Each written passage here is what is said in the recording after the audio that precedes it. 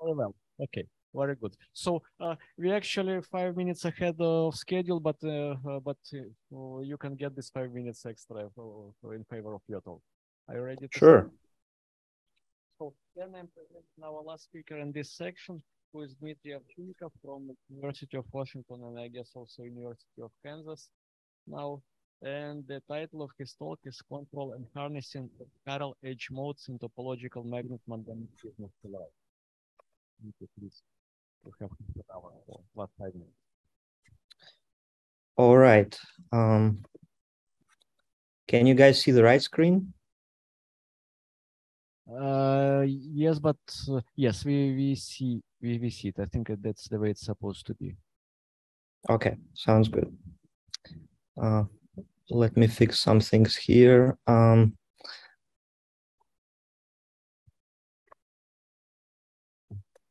Just a moment.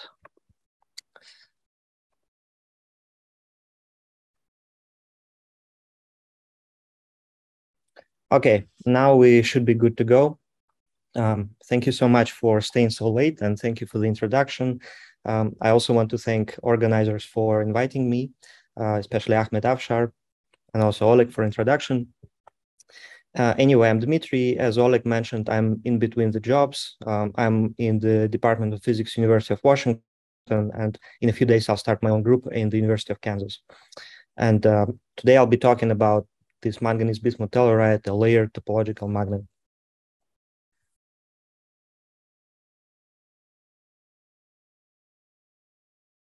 All right, so this work was done in the group of Professor Xiaorong Xu. So I want to acknowledge him for help and continuous support, and also people involved, in particular Jiaqi, Zhong, Zayao, and Xiong are people with whom I share first authorship on the works I'll be presenting today, and also collaborators who did various types of measurements, help, and also provided very high quality crystals. For example, Jia Chang Yan from Oak Ridge National Lab, and also, of course, the funding agencies. So today I'm going to talk to you about topological quantum matter, which is a little bit different from the rest of the session. And very briefly, what it can be seen as is when we think about topologies of band structures, we can think about these shapes. So we can have, for example, a sphere, a cup, and then something like a mask. So these objects are topologically different in a sense that there is a different amount of holes in these structures. So when scientists look at topology of band structures, they think in similar way. And one interesting aspect of this is that, for example, you can deform your sphere into something which looks like a cup, but without a hole. But creating a hole, you need to do something very special to the band structure of the material. And this moment here, pau, represents when this change actually happens. Another way to look at it is to actually put these different objects on this ladder. So, for example, we have something without holes, then cup, glasses, and this pretzel. And on this ladder, the steps represent the quantization of electrical conductance. So even if you guys will rush now for example, for a poster session, or you just get bored during my talk, what I want you to kind of take away message is the following. So in this talk, I'll talk to you about this manganese bismuth telluride. This is a bulk crystal of it. So it's a layered material which can be cleaved. We use Scotch tape to cleave it down to several layers thick. We load it into the cryostat, often in the dilution refrigerator, and then we can completely reproduce this ladder, measuring devices made out of this material. So the first representative of topological materials is, of course, quantum Hall effect, as you are all familiar with it. It was measured by von Klinzig in two-dimensional electron gas.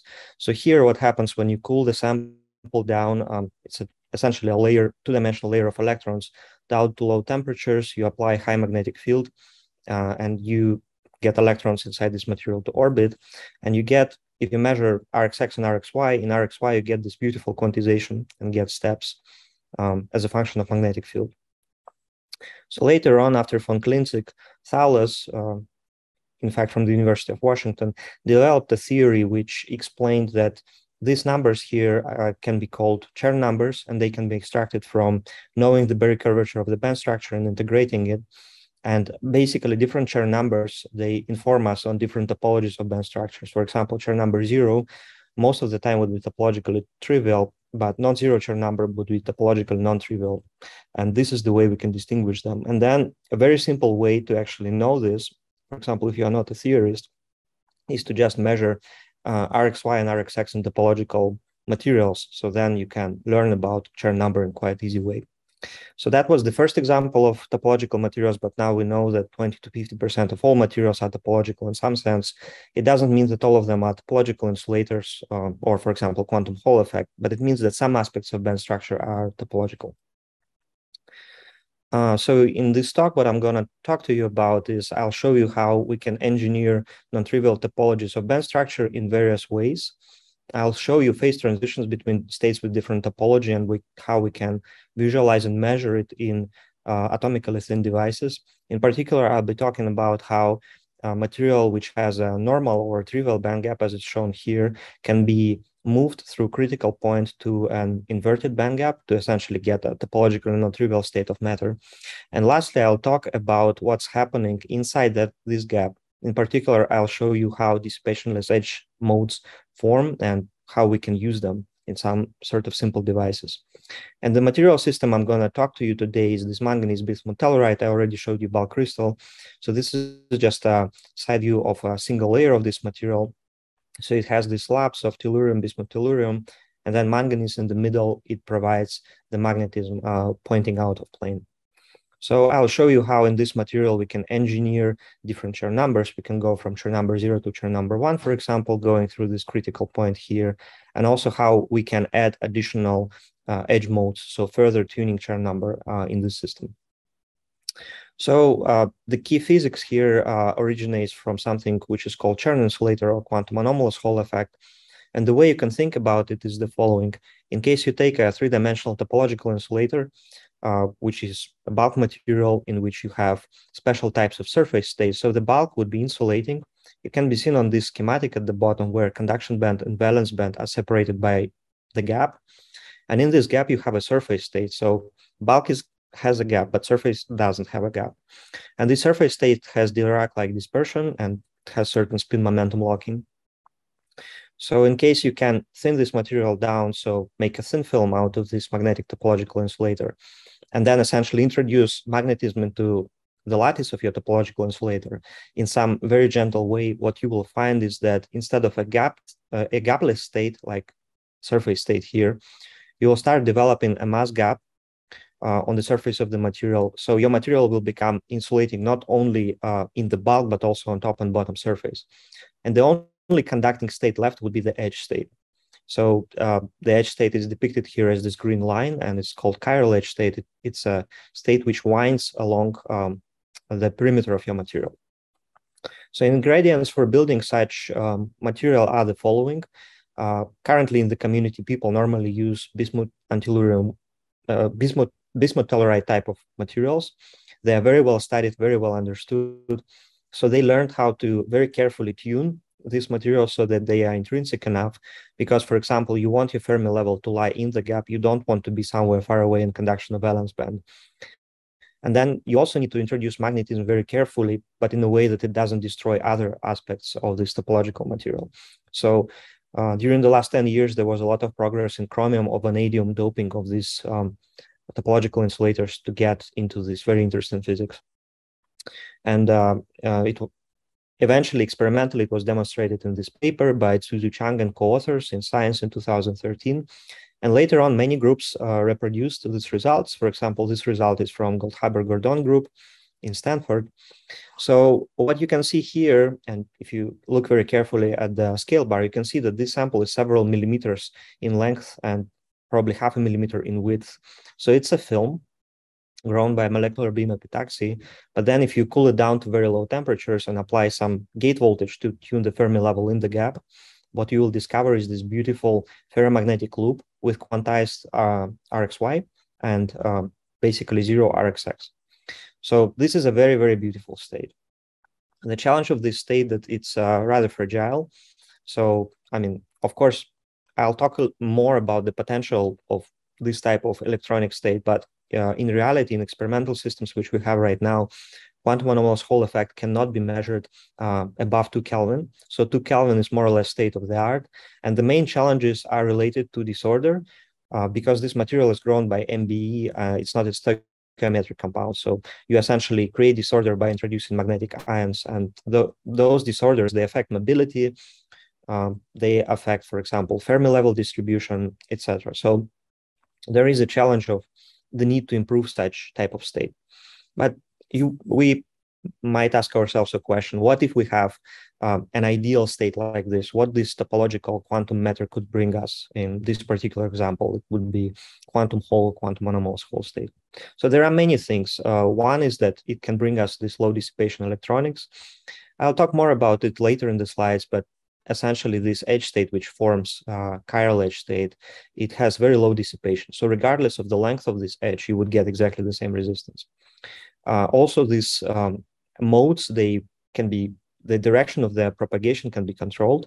So this allows to have non-reciprocal devices made out of these materials. There are other aspects. For example, you could locally control Chern number and create some sort of PCB board, but out of topological material. In fact, topological quantum matter is heavily used in metrology. The resistance standard we have is quantum Hall standard, which can be measured up to very high precision. And now quantum anomalous Hall samples also approach the same level of precision. And there are a lot of proposals essentially to use these materials for topological quantum computing. There are discussions on how we can make this, for example, quantum Hall states interact, and also combine superconductors with topological insulators and use them for some sort of non-abelian quantum computations. And on this graph here, the bottom part would be the applications at very low temperature, and the upper part, you would ideally want to have something which works at room temperature if you want to use that in some sort of practical devices. So now, alternative solution to all this quantum anomalous Hall or Chern insulator physics is to create an intrinsic material. In fact, it was created in this breakthrough paper published in Nature in 2019 by Mikhail Otrokov. He had a talk on this conference on Tuesday. These bulk crystals were grown and then investigated by various means. So what they and other groups demonstrated in the beginning is that this is a very promising system, first of all, because it's created from a different familiar topological insulator. For example, in this case, it's lead bismuth telluride, but then you substitute lead by magnetic ion manganese, and then you create all this physics. And the good thing is that around Fermi level, you don't have much contribution from this magnetic ion. So your low energy physics is basically topological insulator physics. It's just manganese provides magnetism, which is introduced into the lattice by having it. And another aspect of this material is that it has a very rich magnetic phase diagram. So you can have different magnetic states. So in ground states, it's layered antiferromagnet between the layers, but then you can apply an external field, cant the spins to have canted AFM state, and finally ferromagnetic state. And for us, people who work in 2D materials, it's very good because it's available in cleavable form. So we can cleave these devices, and we can cleave these crystals and essentially create this very nice, for example, this is 50 by 50 micron flake of homogeneous thickness. And then we can use it in a stack with other materials, for example, with superconductors or with other magnetic materials. So it gives us a lot of opportunities in creation of novel quantum states. So in this talk, I'm going to present you results which are mainly concerning transport measurements. But when we were studying this material, we were looking at it from multiple points of view. So our approach is not only combining transport, but also using something which is called microwave impedance microscopy, which can locally map out the conductivity in this material. So we can say locally if material is conducting or insulating, and then change the gate voltage, magnetic field, etc. And we also looked at the magnetic states with magnetic circular dichroism or Kerr effect. So essentially, we know with a micron resolution if we have any domains or what's the magnetic state of the flake we are looking at.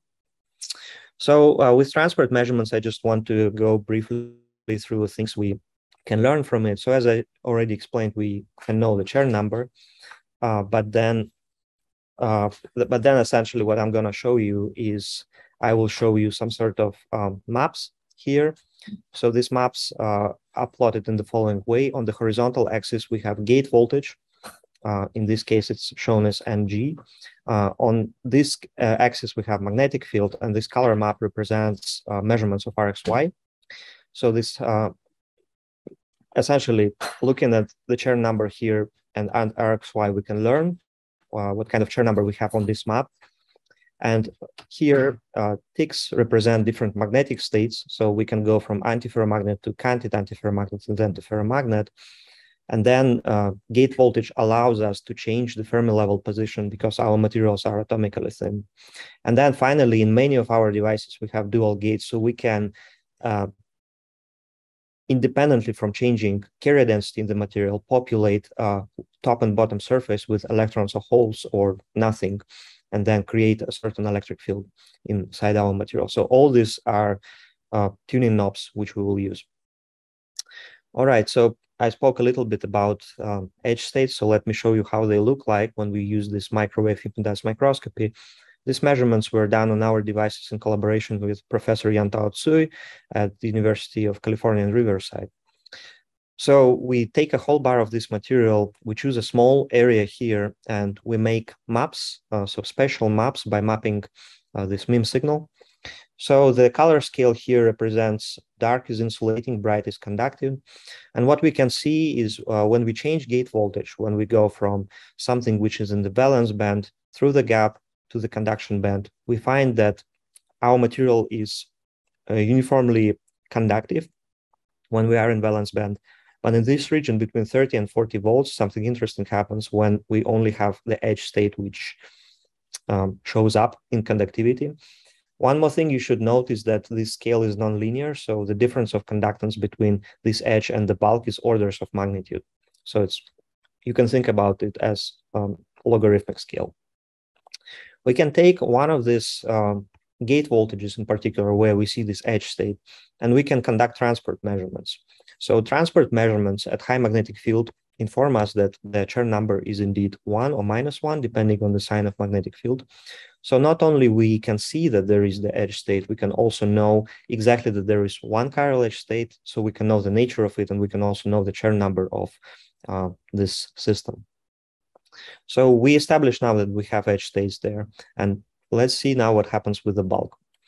So with the bulk, the measurements are a little bit more tricky, but bulk measurements can inform us on what happens with band structure, because when we do transport measurements, edges essentially shunt our bulk, so we cannot know much about it, but still there are ways to study it. So in this map, I'm showing you the bulk conductivity, and we measured it in several ways. I'll just show you one for simplicity, for the sake of time. And again, insulating state is something dark, and conductive is something bright yellow in this case. We know Chern numbers. We measure edge transport independently, and we can know that there is Chern number -1 here and Chern number 0 here. So now let's look carefully what happens when we tune magnetic field and carrier density in this material. So when we are on the left side of this plot, when magnetic field is set to 0, our material has a Chern number 0. So we know that the gap is most probably not inverted. And we can see how the Fermi level moves across the gap. And here in the middle, we see this insulating state. On the right side, we have the same situation, but with chiral edge state in the middle. And I already showed you how this chiral edge state looks like. And we can tune Fermi level through this material. And what you can see is that when we have Chern number -1, the bulk is highly insulating, which makes sense because that's how it's supposed to be. And at the bottom, I have my magnetic states outlined. So antiferromagnet, candid antiferromagnet, and ferromagnet as we increase our magnetic field. So let's look carefully at this gap behavior now, how it evolves. So nothing happens up to practically 2 Tesla. And then there is some interesting event here. So you can see a kink in resistance, and also that resistance starts to kind of deviate towards the bottom of the plot. At this point here, what happens is that you essentially form a conductive state. When you tune the gate voltage, for example, if you would make a vertical line cut here, you would see that you meet this conductive state, and both of these gaps kind of are not very pronounced. And then when we increase the magnetic field further, we start to open this much more pronounced gap here. And then essentially what we can see here is that it's a prime example of topological phase transition when you have Chern number 0, Chern number -1, and then you tune through that transition by magnetic field, by changing magnetic state. So what we just observed in this nanoscale device is topological phase transition.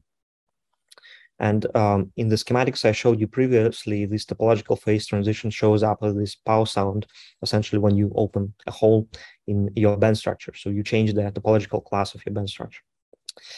Now we continued working on this material, and what we found is that in principle, we can build much higher quality devices. And I just briefly want to mention that the key transition, the key magnetic transition is transition from antiferromagnet to candidate-antiferromagnet.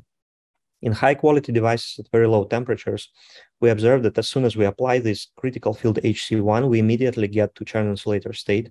So quantization happens very, very rapidly. So, and this state is the key. And just in comparison with this device generation 1, which I showed you before, there is this broader transition here, and this transition here happens very fast. And there are several components to why this transition is broad. One is disorder in the crystal, another is disorder in samples. So these samples are cleaner, they have higher mobility, and also they are fabricated in a cleaner way. But also there is an electric field effect, which I'll briefly discuss further on in the slides, and this allows us to essentially tune the broadness of this transition. So now I want to further show you the richness of this phase diagram. So I already showed you this map, but let's have a look at it again. Again, it's carrier density magnetic field map, and we are measuring RXY here. And essentially, we have a certain electric field applied in this dual gate device. So what we found is that there are several states, right? There is Chern number 1 state, Chern number 2 state, Chern number 3 state. So Chern number 1 state, I already discussed with you. It's essentially a Chern gap state. When we have inverted band structure, we create this type of topological state. But then through many measurements and many tests, in which I will not go into details, we found that essentially Chern number 2 is combination of Chern gap and Landau level in the conduction band of this material, because the samples have higher quality, so we can also observe Landau level physics. And Chern number 3 within our parameter space is also Chern number 1 plus Landau level index 2. And you can kind of see the unusual situation in this particular material from the following plot. If we make a line cut here through the purple line, what we can see is that first we develop Chern number 1 state as we increase magnetic field, and then Chern number 2. So this is unusual. This is not typical way it happens in quantum Hall systems, but that originates from the fact that these two states have different topological origin, essentially. So it's not a standard sequence of Chern number versus magnetic field. Let's now focus also on this point. I want to briefly show you how we can control this topological phase transition, essentially, or this critical point with electric field. So we have dual gate. So if we park magnetic field at given number close to that transition, we can change two gates and then change electric field and also change the carrier density in the material. What you can see here is this oval outlined like this. And inside it, we have RXY, which is above 95% of H over E square. So the Chern number is approaching 1. And also RXX is low. So both are clear signatures of formation of Chern insulator 1 state. And then you can see that as a function of electric field, we can move in that state and away of this state as it's shown on these line cuts here. So by just applying small electric field in the order of 0.2 volts per nanometer, we can control this state quite well. So we were wondering what's the origin of this, if we are controlling magnetic state or maybe we are controlling the band structure. And again, we did a bunch of measurements to be able to understand it. As I mentioned in the beginning, we also did magnetic circular dichroism, which informs us on the magnetism in the material. We found that electric field doesn't do much with magnetic state when we are parked at a given magnetic field. It's the carrier density which is affecting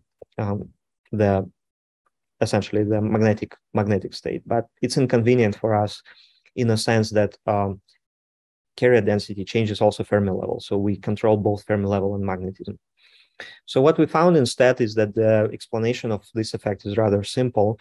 We have two surfaces on which we need to align Fermi levels to form a Chern insulator state. Both of them are gapped because of the magnetism.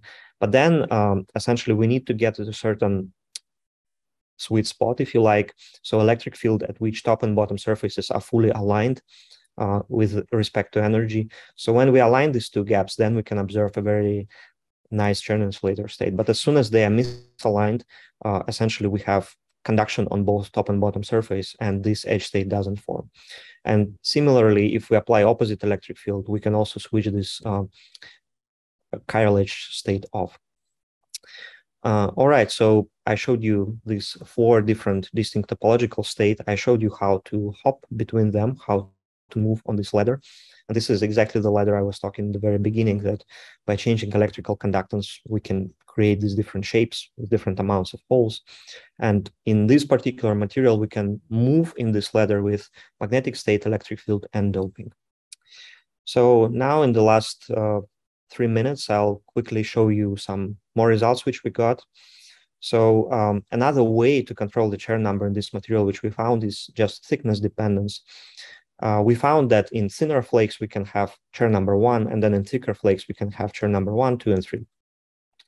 And essentially, just to give you an idea of how we can use it, we can try to combine these 2 flakes. So what we can do, we can search for flakes which have natural steps.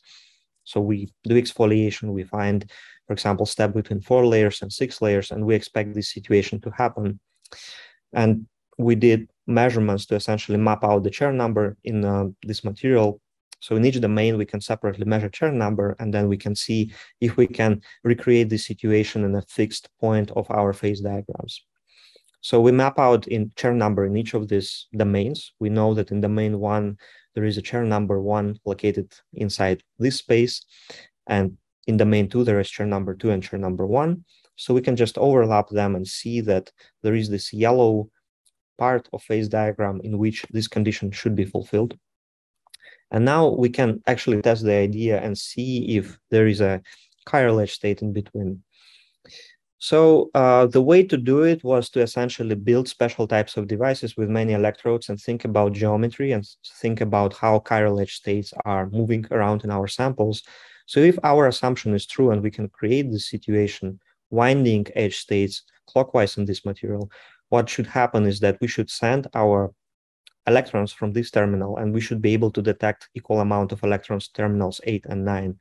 Because one chiral edge state should move along the perimeter of this domain, and another one should move along this junction interface, in case our assumption is correct. And that's indeed true. You can see it when you measure drain current going to terminals 8 and 9, and you see this perfect division 50-50 in this yellow shaded region.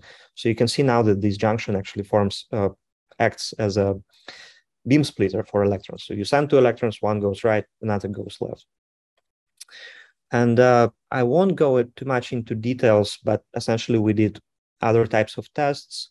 One of them was to demonstrate that regardless of the length of this edge state, the situation is indeed exactly the same. So again, it shows the topological nature of these types of modes here. And we did all other measurements confirming essentially that this configuration of edge states is correct. And you would say, well, there are a lot of literature on chiral edge modes on the step edges of topological materials. In our case, the situation is slightly different because we can essentially tune this. We can couple it to transport. Our edges are very long. In this case, it's mechanically exfoliated, but it's 100 microns, which is a lot for our types of devices. And it also enables complex device geometry. So this particular domain is in the order of hundreds microns, as I mentioned. Another way to look at it is to see how this relates to other similar systems. So in quantum hole, we know that we can create p-n junctions, for example, and we can create these chiral edge modes on the interfaces. So in magnetic topological insulators, you can write domains with magnetic force microscopy and create similar edge modes. But in our work, what we see is essentially a unique situation where Chern insulator state and quantum hole interplay with each other, and then we can naturally form these junctions by just choosing different thicknesses. Okay, so I'll be wrapping up. I just want to briefly mention that we can also control this state with essentially using both magnetic field and carrier density. What I'm showing you here, I'm kind of going a little bit quickly, but what I'm showing you is the measurements when, again, we are sending current from terminal 1 and detecting it at 8 and 9. So we can control the behavior of the system. We can have it as a current divider. We can turn off this chiral edge mode, so essentially going from terminal 1 to terminal 8 only. And then we can also completely switch off the topology going to low magnetic field. And this completely reproduces this phase diagram. So lastly, the important aspect of these materials is that essentially going to high temperatures, high by means in cryogenic sense high, for example, in this case, we went up to 60 Kelvin. This behavior does change. So this essentially topological current divider becomes worse in the sense that there is deviation from perfect behavior, but you can still observe that even going up to 60 Kelvin basically still has this behavior. And this correlates very well with our and other people measurements on topological states in this material, which in fact survive up to liquid nitrogen temperatures in case you apply high magnetic field. All right, I hope I demonstrated to you a little bit of what we learned from this material manganese bismuth telluride. There are many interesting aspects of it, but to be more simple, I hope that I showed you that we can create easily these different shapes in terms of topology of band structures using this as a model system. And we found a lot of ways how we can change the topology so we can change these shapes and essentially create new states, and then we can further combine them. All right, that's what I have for today. Thank you very much, and feel free to ask me questions or email me questions. Thank you. Thank you, Dmitry. So that all questions. Question number 1. Sorry. Thank you very much, Dmitry. Hi, can you hear me? Yes, I can hear you. So I have 2 questions regarding your talk. So one is, how insulating is the bulk of your system? And the second, you comment on the formation of domain walls in your system, because I think that's bad for your dissipationless transport. Yeah, so question number 1, the bulk, for example, in this measurement is above 1 mega ohm. It's in the order of 2 mega ohm, and it's a 2-terminal measurement, so not very precise. And this measurement is done at 2 Kelvin. When we go to millikelvin dilution for each temperatures, bulk there is probably giga ohm, so very, very insulating. In terms of domains, we have not seen yet domains in a sense. When we map out the magnetism, we cannot see much domains. Domains do form if you, for example, combine different thicknesses. For example, in this case, I mean, of course, you have 2 domains, so there might be domain wall kind of pinned to this, but it would also depend if thicknesses of these flakes are even or odd. We studied a little bit the dependence of even and odd layer number on the magnetic state, and we found there are some differences. So in case you, for example, form 3-layer and 4-layer domain with the crystal step, then you would indeed have different magnetic states in these 2 domains because the critical fields would be different. Did that answer your question regarding domains? Yes. So I think in chromium-doped bismuth telluride samples, I think usually the domain walls are forming, and they are around 500 micrometer in size. Do you know any kind of magnitude in your system? So in our case, we mapped out domains with RMCD. So we have micron scale resolution, and we did not see them in the flakes ranging from, let's say, 10 to 100 microns. If you take a homogeneous flake of the same thickness, you don't see domains. But I mean, there are MFM studies of similar systems where people indeed can see some domains, and I honestly don't remember the order of magnitude. It's probably small because we cannot see them. So it's smaller than 1 micron. Oh, okay. Thank you very much.